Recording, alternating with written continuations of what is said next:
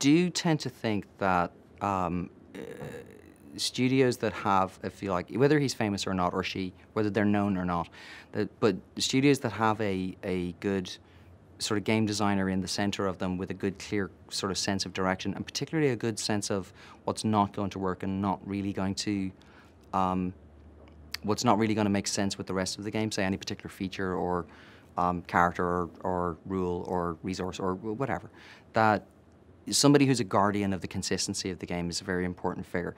It doesn't necessarily follow that that has to be like a famous celebrity, although it does help with selling games if you have like a hero figure of some sort that you can kind of throw at the press and say, look, you know, the genius type of thing, kind of like the analogy to the film director type of thing. But for a lot of studios and a lot of studio people who work in studios, they don't actually necessarily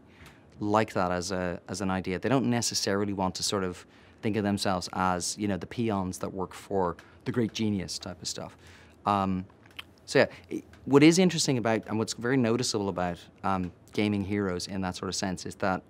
many of the ones that we consider the great big heroes of the industry are actually getting quite old, and they're getting, you know, they're moving on. But we're not really replacing them with a lot of a new generation. There's a couple of people maybe who've sort of popped up over the radar as, and particularly in the indie space, but we're not, certainly in the AAA space, we're not really seeing, you know, the new generation, the new director, the new, like whatever you kind of call it. Publishers themselves seem to prefer to keep the